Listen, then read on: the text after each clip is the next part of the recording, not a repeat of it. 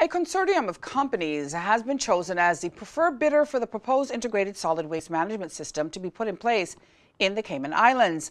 The new system will replace the current landfill in Georgetown, which is nearing the end of its life. It is expected to be processed and divert up to 95% of waste from being landfilled right here in the future. It is to be operated as a public-private partnership, with the successful consortium awarded the contract on a design, build, finance, operate, and maintain basis.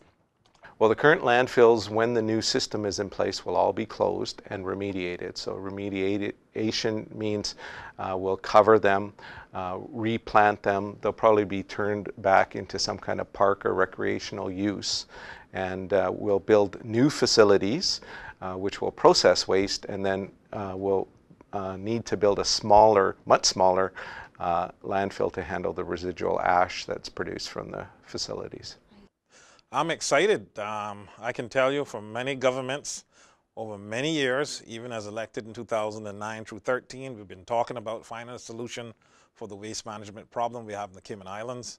And I'm happy that we found a preferred bidder, and we're ready to move on. The next stage in the process is to negotiate and to finalize some of the finer details around the proposed project, and hopefully next summer we'll have that final contract and be able to move forward. The consortium led by DART was identified after careful consideration by the ISWIM's project team as a preferred bidder because its proposal best follows the recommendations in the outlined business case and offers the greatest value for money.